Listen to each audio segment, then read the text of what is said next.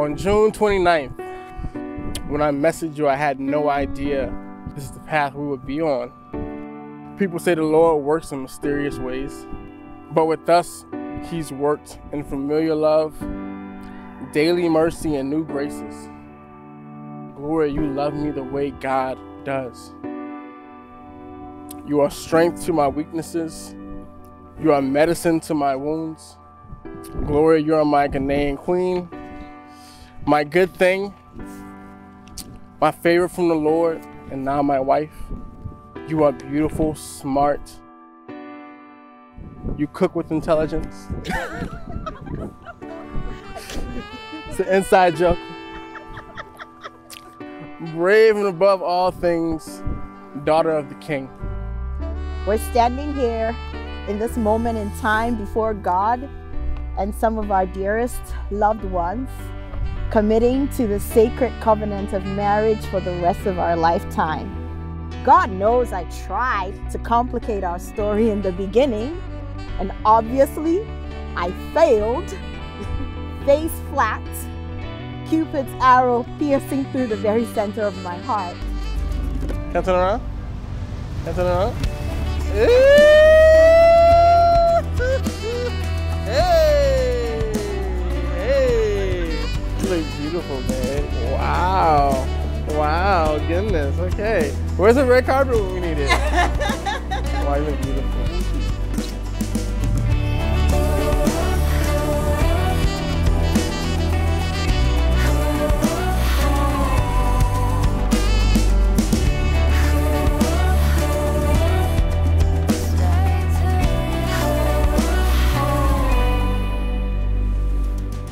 Today, Lord, on this day, April 2nd, 2021, as Jonathan and Gloria stand here today, making this commitment to each other and to you, Lord, we pray that their love relationship as husband and wife will be one of patience and kindness, and a love that will persevere through every season of their new life together.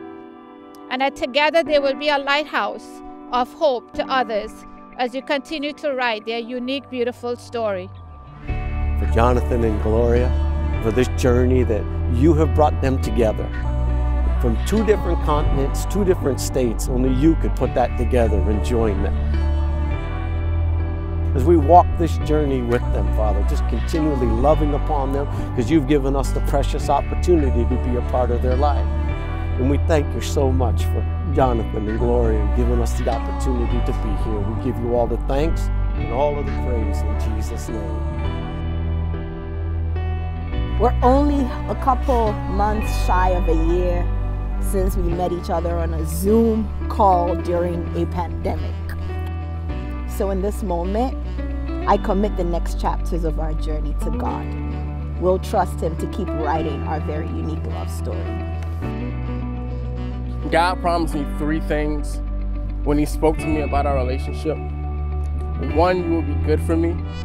2, that there is something He wants for both of us in our relationship. And 3, that He will provide strength and patience to fulfill what He's called us to do.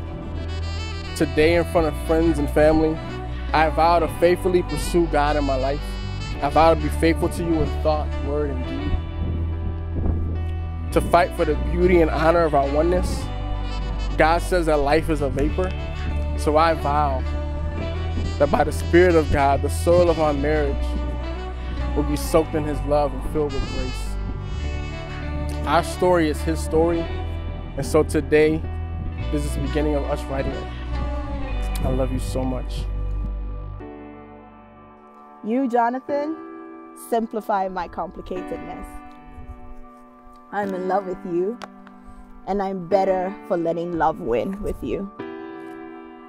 You're my steady hand of wisdom, the cool waters to my raging fire, and my safe place of rest.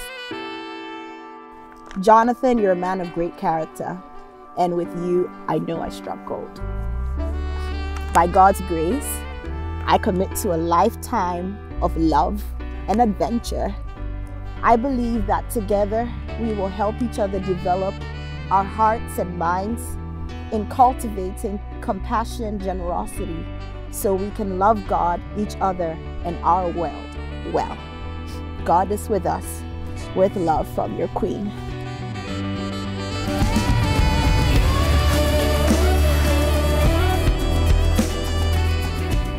It is my distinct honor to present you, to all of you, Mr. and Mrs. Jonathan and Gloria Miles. Woo!